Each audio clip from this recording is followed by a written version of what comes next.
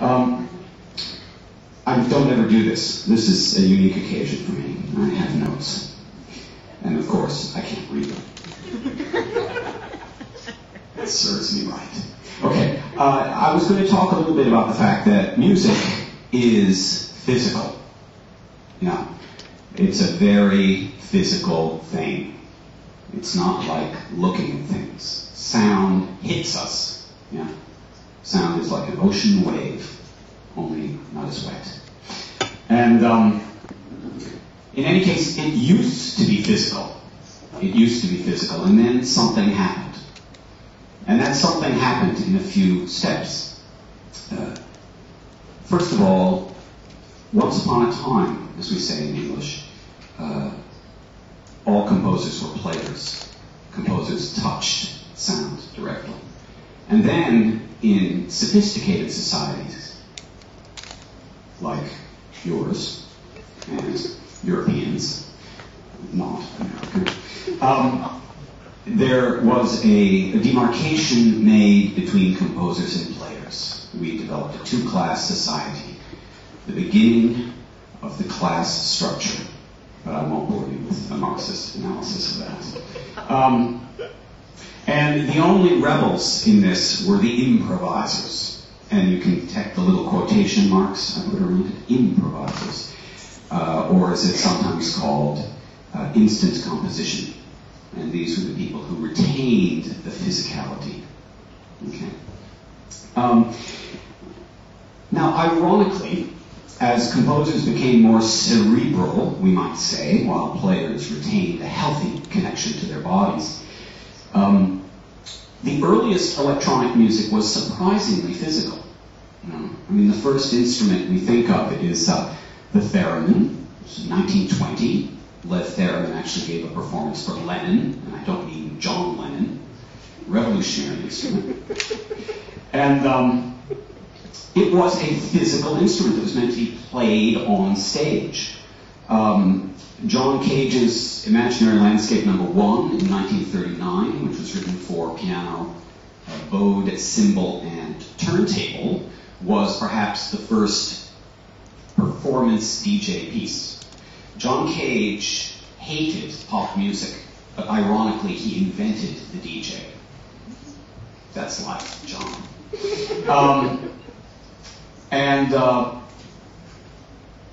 But the fact of the matter is that electronic music as an art form was somewhat taken over by ideas about film production. That I think the tools of montage in film were so powerful that composers could not resist. And Walter Ruttmann quite famously did a 1930 tape music piece called Wochenende, Weekend, just using the sound portion of film. It's like a film without a light bulb. Okay. And the musique concrète composers working in Paris after the war, late 40s, they took the DJ off the stage and put him in the studio. I'm afraid most of them were men. And ironically, they were cutting and scratching and pushing discs around, but they were doing it behind closed doors. And with tape, cutting and splicing replaced cutting and scratching. Yeah. And for a long time in the 50s and early 60s, electronic music meant tape music. And the body was gone. Yeah. Electronic music was a dream at that time. Disconnected. But around 1967, as Taku said, God bless the Dutch. They had an idea. And for reasons that are still a little unclear to me, despite my years in Holland, a bunch of guys, Dutch composers who were known as the notenkrakers, the note breakers, got together and decided that they wanted to perform electronic music live as a part of essentially a new form of music theater that they were developing. It was highly political. And in any case, Steim was founded, according to the story I was given, and there are many different ones, to provide technical assistance and technical development for that. And it was the first foundation, first institution in the world to do that. There were electronic music studios in a few countries, we have one here, that created electronic work for avant-garde composers. Steim was the first place that specifically tried to develop tools to get electronic music out of the studio and onto the stage. Now, there were parallels happening in the United States at this time. In 1960, John Cage returned to the record player with a work called cartridge music. It is what I call discless jockeying. He took the needles out of the cartridges on a record player, that's the part that actually picks up the groove, and stuck other things inside. It's kind of the thing a 7-year-old would do, you know, but that's what the avant-garde usually does, yes. So, he used these cartridges as a way to amplify enormously very quiet sounds. This was a very loud piece that came from very small sounds, the sound of a spring being stretched or a twig snapping. And he inspired and corrupted a lot of young American composers who were trying to find, I like to think they were trying to find a truly American art form, working with technology that was an American kind of high visibility product in the 60s, and try to come up with something that was not just sitting on the shoulders of Herr Beethoven. So musicians like David Tudor and the Sonic Arts Union, Gordon Mumma, David Behrman, Alvin Lucier, Robert Ashley, began to work with very cheap, affordable electronic technology to try to perform live. And this was right at the same time that the Notenkrakers were developing these tools in Amsterdam. However, we didn't have a nice foundation. All we had were 2 sticks to rub together and make fire. I mean, from a cultural standpoint, the United States has been very much like a third world country. Yes, we've had to develop things in poverty. I studied at Wesleyan University in the United States, outside of New York City, with Alvin Lucier in the early 1970s. And at the same time, I learned to make electronic circuits working with David Tudor, who was an assistant, mostly known as an assistant to John Cage, and David Behrman, another member of the Sonic Arts Union. I moved to San Francisco at the end of the 70s, began programming with very, very early primitive microcomputers, pre-laptop laptops. And so had my feet in first in the stream of homemade circuitry and then in very early computer music. I moved back to New York City in 1980, and the physicality of electronics in live performance, we like to say, is it ratcheted up 2 notches. It went from 10 to 11 and then to 12, okay? And there were 2 reasons for me. One was my loft that I was living in, which was constantly falling apart, had the great advantage of being almost exactly across the street from CBGB's, a famous club. And I couldn't help but notice that guitar bands looked much better on stage than those of us who were turning small electronic knobs. And obviously music is about more than fashion and picking up boys and girls. But at the same time, it was obvious that audiences expected a certain degree of physicality in New York in the 80s. And if you weren't going to give it to them, they weren't going to pay attention to you. So I developed instruments that I called backwards electric guitars. These were guitars that instead of hitting the strings with your right hand, you would play sound into the pickup. And the pickup would act like a speaker, and it would resonate the strings. It was like when you walk up to a piano and you put your foot on the sustain pedal and you shout into it. You go, oh! And you could hear the ringing of the strings. So it was like a big filter for any sound, just like a filter on a Moog synthesizer. But A, it was very cheap because I bought very cheap and very ugly guitars to do this to.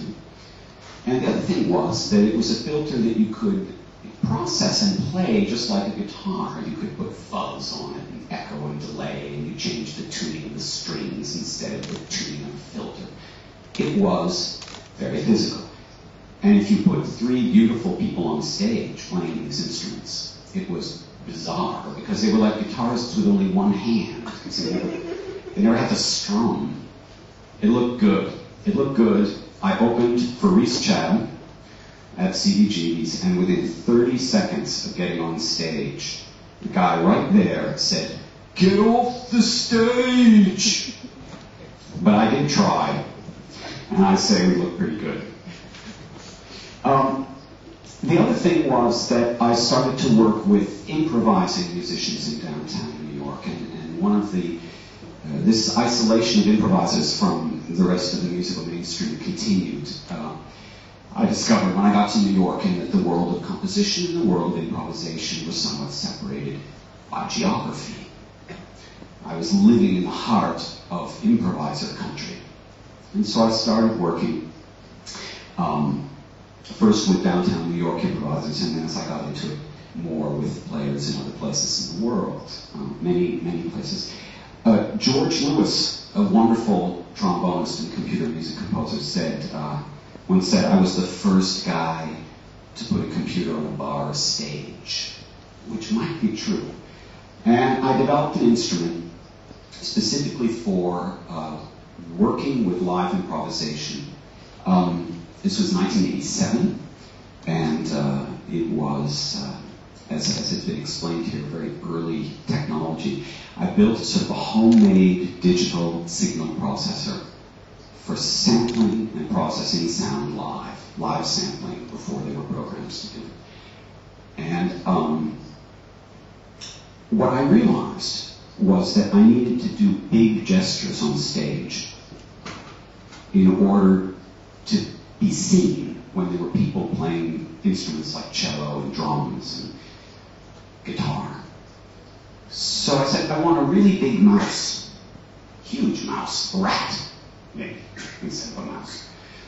Or I need a slider, like on a mixer, that's really, really big. And I thought, that's what a trombone is, a big slider. So basically, I hooked up a trombone slide to a mouse. I put keys on the trombone slide so that I could click and drag different parts of my program. And then I put a speaker on the trombone so that the sound would come back through the instrument. And then if I was on stage with a player of a trumpet or a banjo or a violin, I had an acoustic presence on the stage. You know what I mean? And it balanced a bit better. So that instrument looks like this.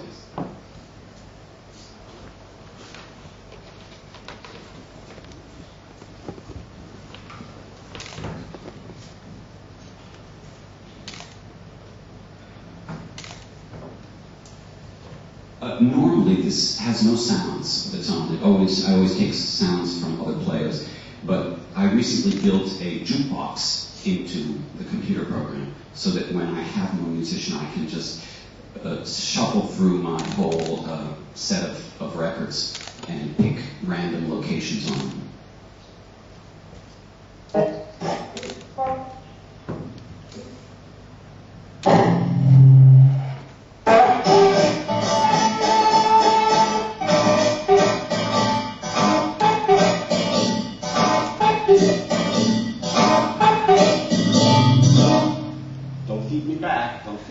We don't need to hear anything else. So the sound's coming out of the speaker here,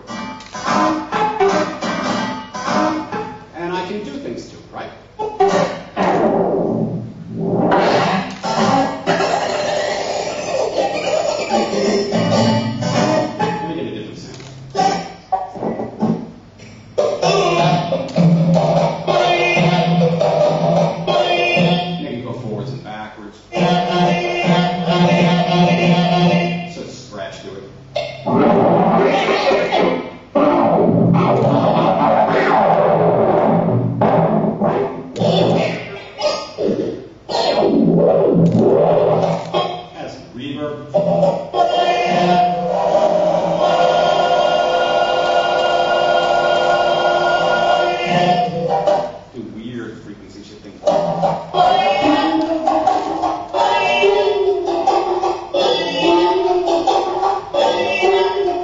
Yeah, so you get the idea.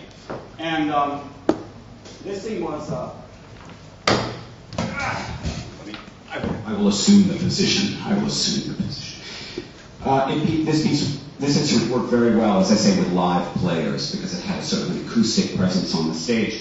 If the players got too loud, I could always send the signal from the thing also to the PA. It was terrible to perform with me, because not only did I take your sounds, but then I squished them, and I could get very, very loud. So in any case, this was 1987, and my first contact with Steim had actually been at the beginning of the 80s. In 1984, I came over for what I was told was their budget blowout tour.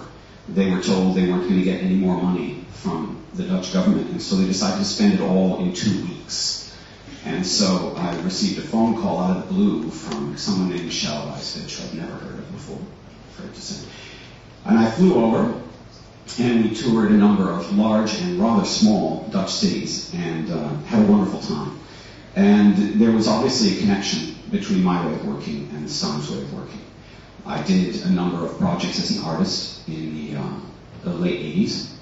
And then I think maybe just to keep me from always doing artist projects, I was hired as a visiting artistic director at the beginning of the 90s. So I moved my family over and worked throughout the 90s as director at Steim before moving on to Berlin and then to Chicago.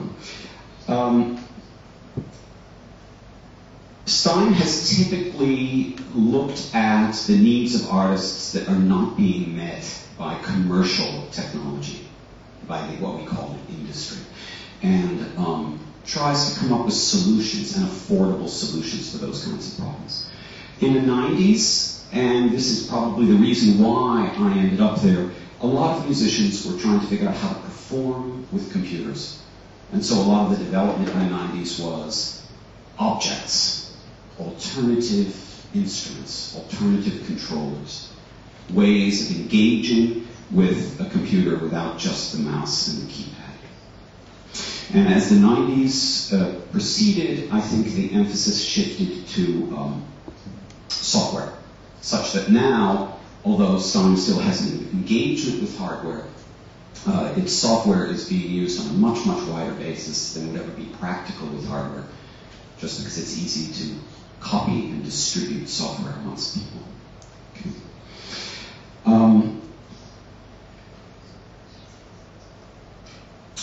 At the end of 1999, I moved to the United States and I took a position in the Department of Sound, not Music, at the School of the Art Institute of Chicago, a very radical art school.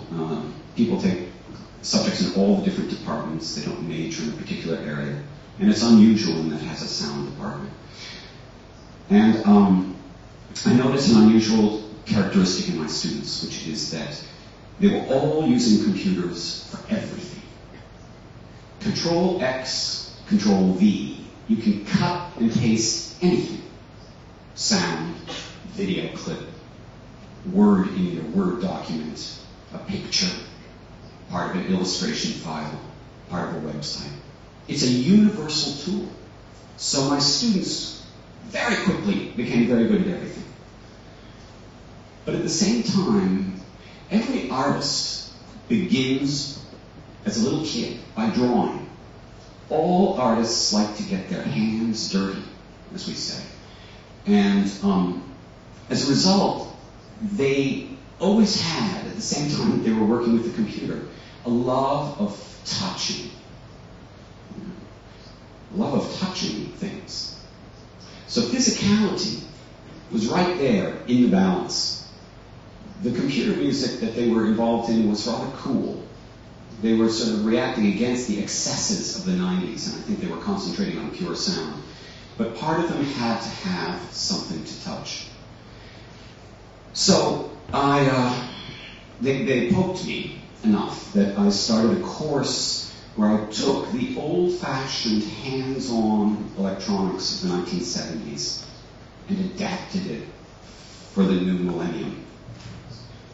to make it relevant to students who could choose from a wide array of tools that were not available when I was that age, but still wanted to do things that you couldn't do with a laptop.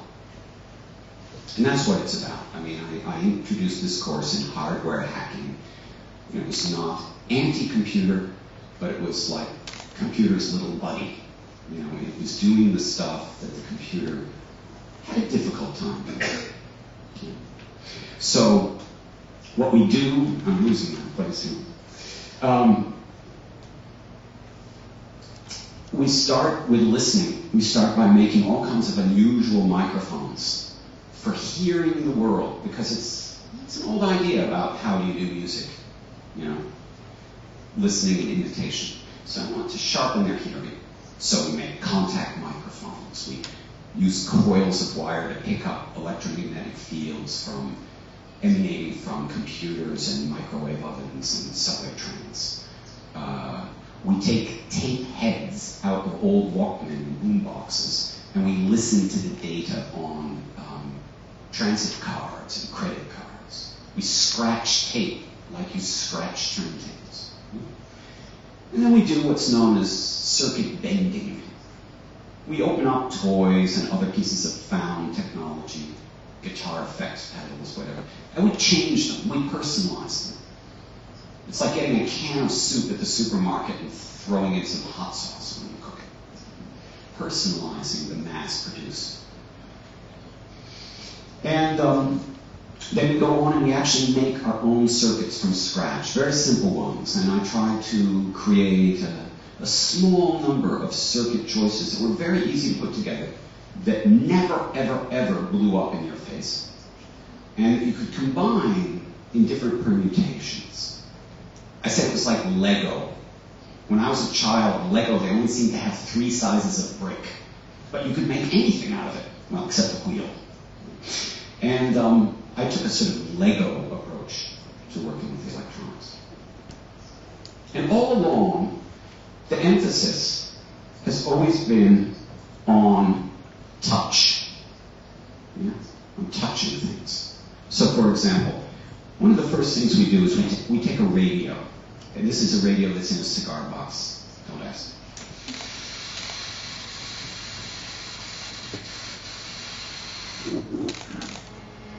Well, I'm not picking up any stations, but you can tell it's a radio. Believe me, right?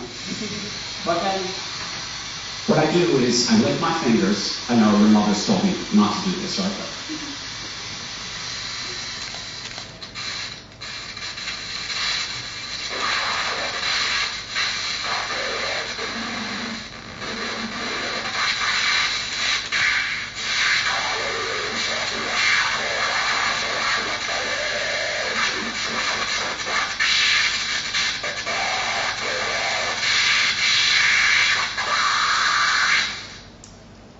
And as you may be able to tell, this is very much like the crackle box. Another point of connection. And this is, Michel talks about the roots of the crackle box were him doing exactly this, but unfortunately Michel did it on a radio that connected to the wall, and he touched the wrong point, was thrown across the room, and he says his father then nailed the wall and the radio together so he couldn't do this, and that's why they had to make the crackle box. But that's a thing that's difficult to do with a laptop. You cannot lick a laptop. Well, you can, but it's not going to do much for you. So, in any case, this class that I started teaching at the Art Institute spread into workshops that I started doing in all sorts of places, and then I was asked to do a book on it, and the book was published, and now I have what my children call my cult of people who send me emails saying, if I take the circuit from chapter 7 and put it inside a cake, what will it do? These sorts of things. And that is what has brought me here, in large part, is that thanks to Mr. Kubota-san, I did 2 days of a hacking workshop in conjunction with the Steim residency at Tama, and introduced these students to what is, in a sense, the roots of Steim, the roots of Nick Collins. And to wax metaphorical, if these roots get started here in Japan, for all we know, people won't have to fly to Steim halfway around the world to do their workshops and orientations, but you can actually grow a fresh Steim right here in Japan, which is actually an interesting idea. Okay, now we come to the end of the talking. I'm sorry, I think I went too long, right? No? I'm okay. 25 minutes? Whoa. That is so good. I can't tell you. All right, that's what happens when you lose the paper. There's a whole middle section of the lecture that's, Okay, so here's what we're going to do.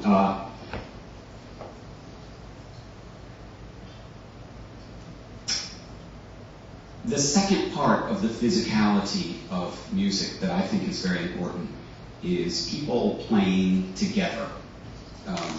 I think that, generally speaking, not always, but generally speaking, groups of people do more interesting things than people behaving by themselves. They do very romantic things sometimes when they're two, and then when it's more than two, they do exciting things because they can't agree. And when you can't agree in music, that's when stuff gets interesting. Okay? The best music of the pop bands of my childhood was always recorded when they were fighting with each other. That's what they would do. So I continue to try to figure out ways to do electronic music with multiple players, like you have in string quartets or garage bands. All right? So out of the workshops that I've done in this hardware hacking, I've come up with various strategies to exploit these poor students who have volunteered to work with me for a week. And the payoff at the end is not that they have to carry my luggage, which is the way it was when I was a student, but they have to perform in strange pieces of music. So,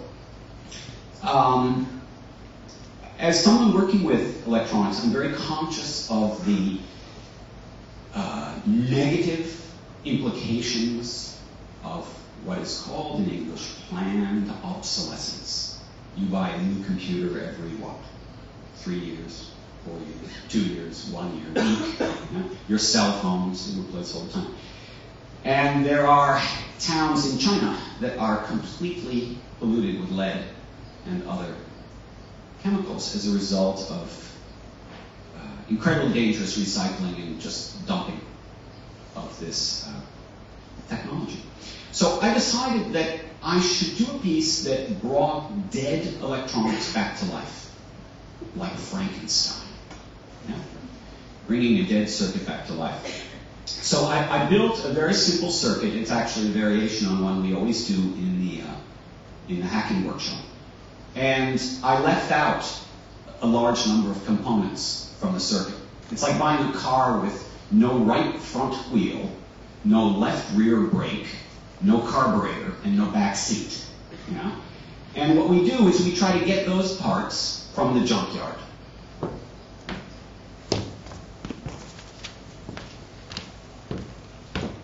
So this is from a junkyard in Aix-en-Provence in France. God bless the French. The food is good and their junk is great. And this is, like every piece of electronic garbage you ever find in France, it came from the phone company. I don't know what they do with the phones in France, but they are forever throwing out circuit boards. Okay?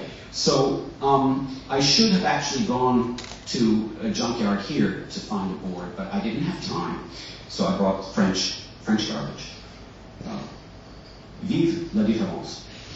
And we are going to, with 6 brilliant students from the workshop this last week, we're going to see if we can bring this circuit back to life. So I think this is the time at which I will boot up the box over here and stop talking and You will have a little performance, probably about 7, 8 minutes, and it could be loud enough that you'll leave here happy.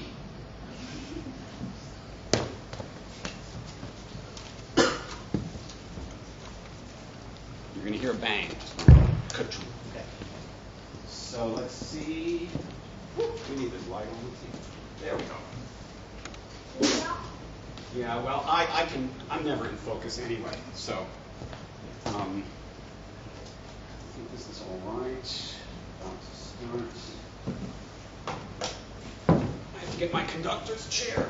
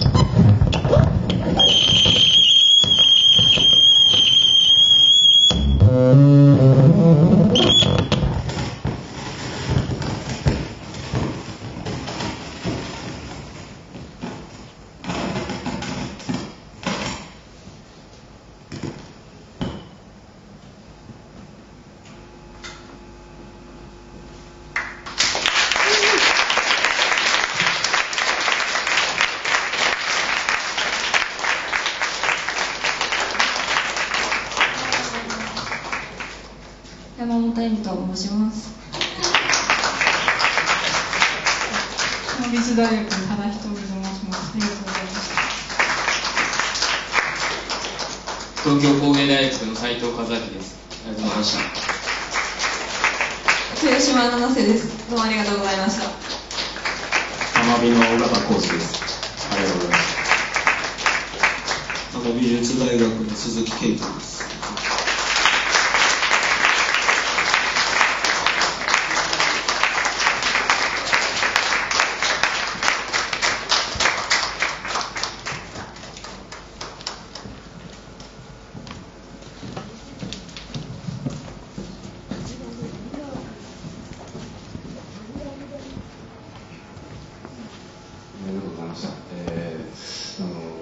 最後のパフォーマンスですけどね、これはワークショップに参加された学生の方々で構成された、メンバーですね。それで4人のですね、レクチャーが終わったんですけれども、最後、最初の方にですね、質疑の時間を設けるというふうにお話ししましたので、いろいろ興味深いお話が聞けたものですが、いろいろ質問もあるかと思いますので、何か質問がある方から質問いただきたいと思うんですけど、ちょっと客電をつけてもらって、あとメンバーの方、ステージに戻ってきていただいた方がいいと思います。Please come back to the stage.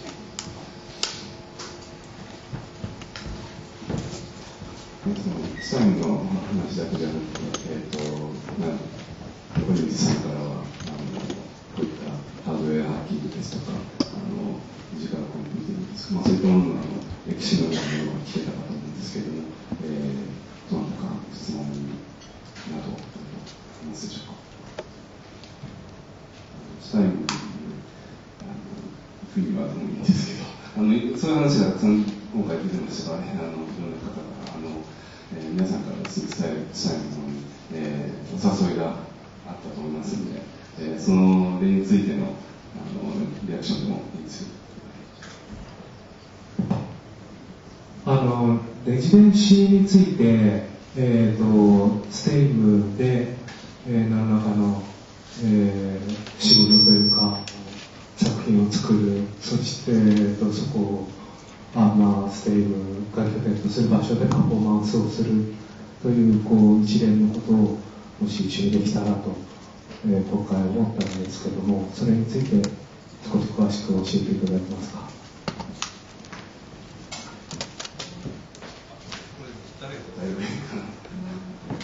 レジデンスのプログラムなんですよね。Yeah, we got those three. Yeah. Well, maybe you could explain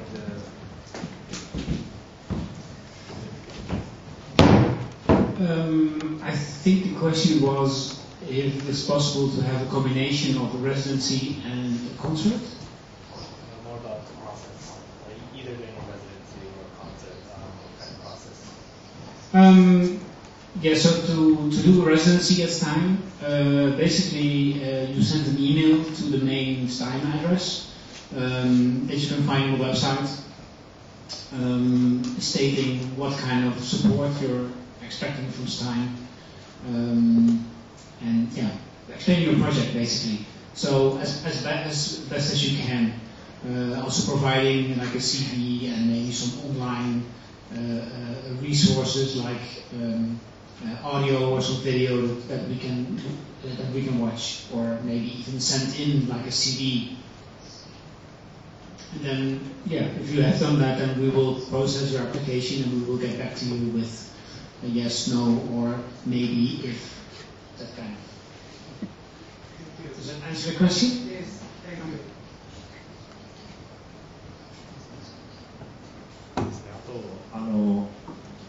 発表でも言ったんですけど、そのレジデンシープログラムとコンサートプログラムっていうのを分けて考えてまして、コンサートの場合は同じメールアドレスでいいんですけど、そのいつどういう形でコンサートやりたくてどういうことをやるのかっていう音とビデオの資料を送っていただけると、それでコンテキストが合えばブッキングという形になるんですけど、その分ける理由っていうのはレレジデンシーで来る方にもコンサートをさせると、そのプロジェクト自体のフォーカスがどうしてもコンサートパフォーマンスの方に行っちゃうんですね。そうするとやっぱり最終的な研究や開発のためにレジデンシーで呼んだのに、最後の、見せる場所だけ、その最後の形だけにどうしてもフォーカスしちゃうので、そこのところは分けるようにしてます。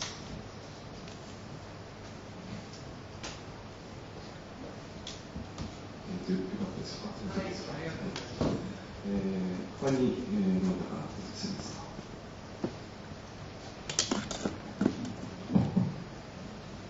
ビッコリーさんに、ちょっと聞きたいんですけども、今サーキットボードを使って、簡単な学生とかパフォーマンスやってくれたし、その前に、北京でお会いしたときはウォークマンをハッキングして、それでワークショップをなさってたんですけども、それで両方ともすごく面白いんですけど、だんだんこう電子的なデバイスがすごく小さくなっていって、ブラックボックス化していくということから見ると、なかなか触れなかったりとか、うまくいじくれないような状態って随分どんどん出てきてると思うんですけど、そういう新しい、どんどん技術が変わってくるんですけど、こういう新しい電子的なデバイスとか何かを使って、やってみたいこととか、今例えばもしも何か新しいことをなさってるんでしたら、そのようなことをちょっとお話しいただきたいと思います。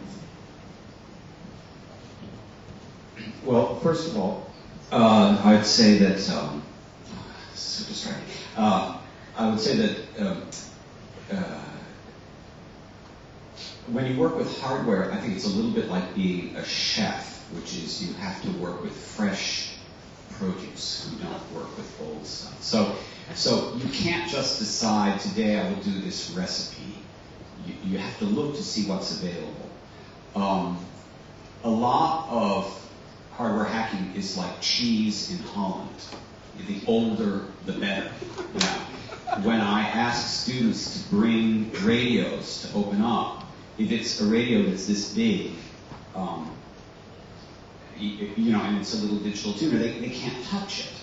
So I say, get that old radios that are being thrown out or are in the flea market. Don't get a new one. Yeah? So part of it is historical, and maybe as with taking this board and not sending it to China, but keeping it with Nick, we save the land from a few more lead components that become beautiful musical instruments. It is just like software, which keeps being obsolete as computers change their operating systems and are made faster. This work is not timeless as a practice. You have to adapt, right, to what changes. New electronic circuits are more difficult to change. They are smaller. Though my students have better vision than me and a steadier hand. I have too much coffee and beer or something. And as a result, my hand is probably doing this all the time. Whereas these young people, they can do it. So I would say that you find solutions. You look around and you see what is there that adapts well for changes. My own work, something new. You saw one instrument that works with a computer program. It's a big hardware-y thing. It's made of metal, but it's essentially what's happening is happening in software, and that is happening in hardware. This is my schizophrenia. I'm always working on both. I have a theory of electronics that interesting things happen when you make connections. Yeah. When you plug something into something else, the electrons going between the jack and the plug somehow, like homeopathic medicine, it changes a little bit. And those crazy old tables of electronics that David Tudor or Takehisa Kosugi would use, There was nothing interesting about any one object. They were very ordinary objects. But when you connected them all together, they made interesting music, like a band. You know, a lot of the people in bands are very boring by themselves, but when you put them together on stage, they make something happen. And I think when you work in this field, you do sort of look around for people who might be interesting together as a band. You look around for circuits and programs that might interact well together. In any case, that's how I work. I hope that helps.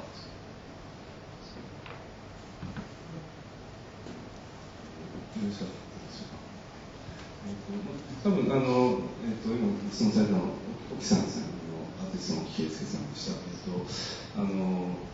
質問としてはですね、多分コリンズさんにですね、最初レクチャーの中でありましたけれども、そのジェスチャー、大きなジェスチャーを使って演奏を表現をする。そうすることによって身体性を電子音楽の領域の中に持ち込むということをなされたと思うんですけれども、そう言ってたんだけど、コリンズさん自身最近では例えば、小さいデバイスになってたりとか、ブラックボックス化して作品がブラックボックス化しているっていうことにどういうなんていうんですかね、自分と、それ以外何か変化があるのかどうかってことがちょっと思うんですけど。Yeah, well, that's quite interesting because first of all, I used to say that the old image of the future was big. You know, if you look at a science fiction movie from the 1950s, a rocket ship, the door inside from one part to another had a door handle like this, right? Like on a submarine. And in the 1960s with Star Trek, suddenly it was a button. And the future became small instead of big. Historically, the future was big, grand architecture, grand ships, grand machines. Now, the future is small, right? And one of the things everyone's been talking about today is the physical nature of this work.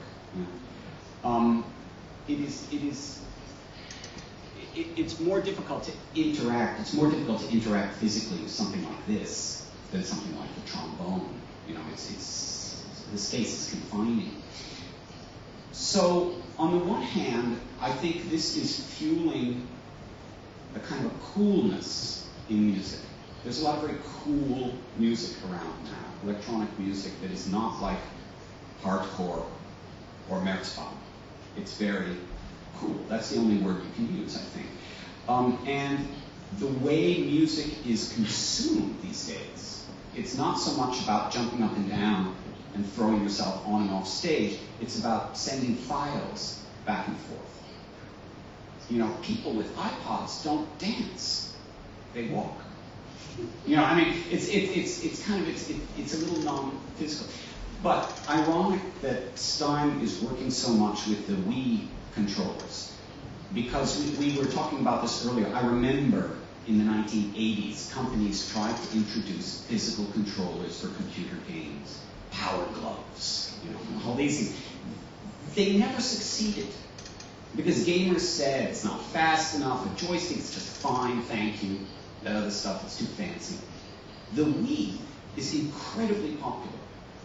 And I think finally, after 20 years of trying, you know, they've gotten a technology that's fast enough that a gamer will work with it. And some of these interfaces are interesting. They create social gaming, right? Like these guitar programs and these fighting programs. So maybe this is a little crack in the cool, and maybe we're now going to see some hotter electronic music. People punching each other, you know, stuff like that. I mean, it could get very physical, despite the smallness. I don't know if that helps.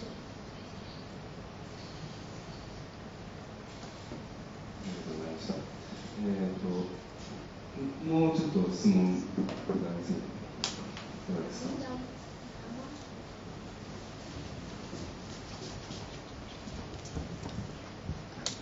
Thank you. this on? Hello? Hello. Oh, come on, Is it on? Stan. You can make Hi! First, I want to say that I'm really very... I don't think this Wait, is on. you need a different mic, Stan. Yeah. Sorry. Thanks. Hello. Yes.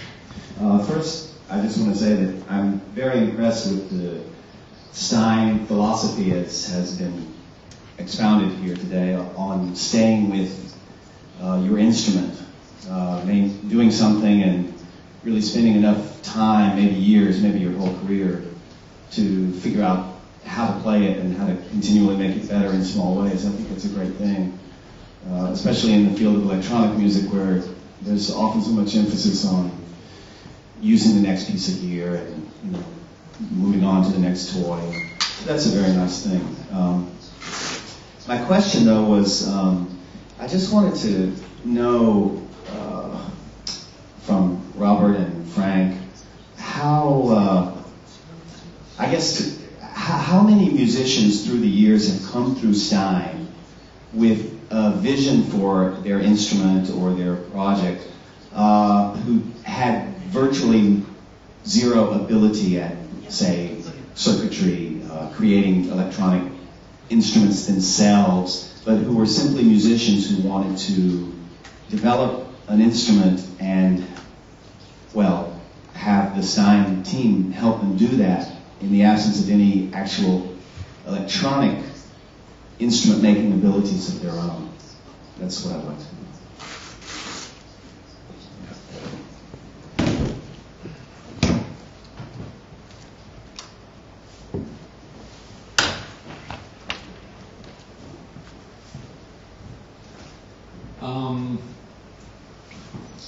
Well, artists do, you basically are referring to artists who want to have an idea for a new instrument. Who I think perhaps do have an idea for a new instrument. Yes, and then they develop it and they continue working on it. But they have no technical skills on electronics or programming. Exactly. Well, it's not the majority of the projects we do, because it's very simple. If they don't have the skills, we have to do it. And Steim is a very small team. So usually for these kind of bigger projects, we can do maybe a maximum of 2 per year. Because usually there's a lot longer time involved. But I have to say, throughout all those years, there are definitely a number of artists who have come to Steim and still visit us regularly to make some small modifications, some small additions. Another example that I have is that sometimes we get artists at Steim who, I would say that, when you start talking to them, initially you don't know exactly, as the engineering team might say, initially you don't have a clue yet. Do they know physically what they, or do they know technically what they can do with all this stuff? For example, if they use the junction software, are they able to create their own patches? And that is something that we always closely try to monitor, because if we discover that they speak another language and that they cannot do that kind of thing, then Robert and I usually try to help them and create those setups for them. At Steim, during all those past years, we've had lots of different artists. In the days that we had the SensorLab system, which Taku showed you some pictures of, which was a very powerful system, hardware-wise, but you had to program it using a scripting language. And this was really almost like a programming language. And I remember 2 examples of people who came to Steim who were completely different. One was Jonathan Impert, who is a British trumpet player, and he had heard of Steim, and he had heard about the SensorLab, and he wanted to modify his trumpet. He wanted to put sensors on it and so on. And we accepted the project, and we modified his trumpet. We built sensors into his trumpet.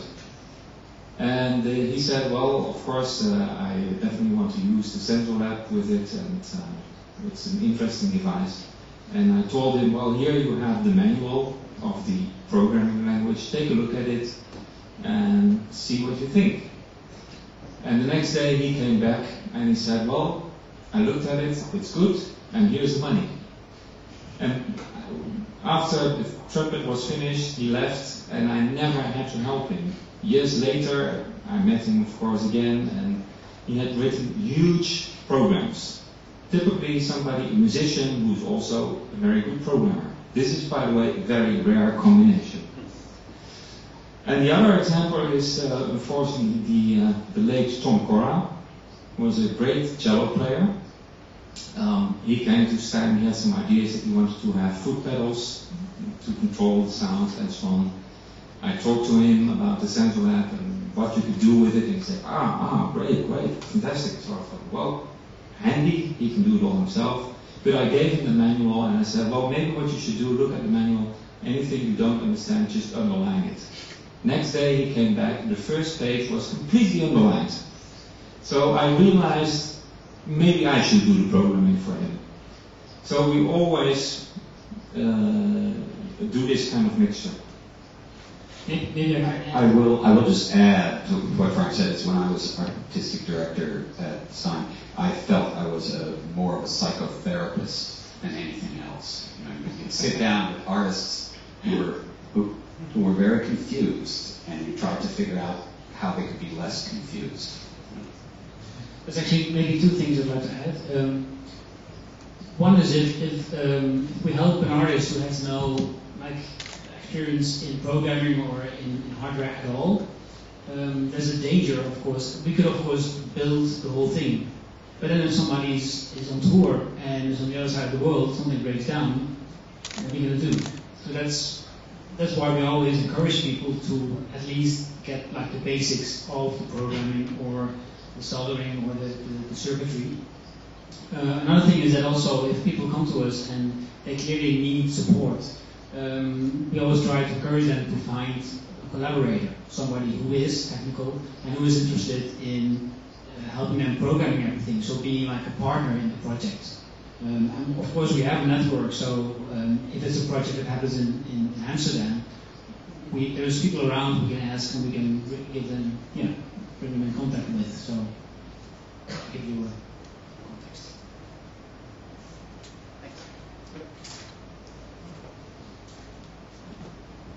よろしかったでしょうか。それではですね、ちょっともう時間も来てしまったので、もう大丈夫ですね、質問の方は。それではですね、これで今回のオープンサロンを終了させていただきたいんですけれども、先ほどリバースコリンズさんの方からですね、今回こういったワークショップがあって、その参加していただいた学生の方々もスタイル的なですね、ハードウェアハッキングとかそういったものがここ日本でご覧いただいているのがいただきたいと思います。今日は本当に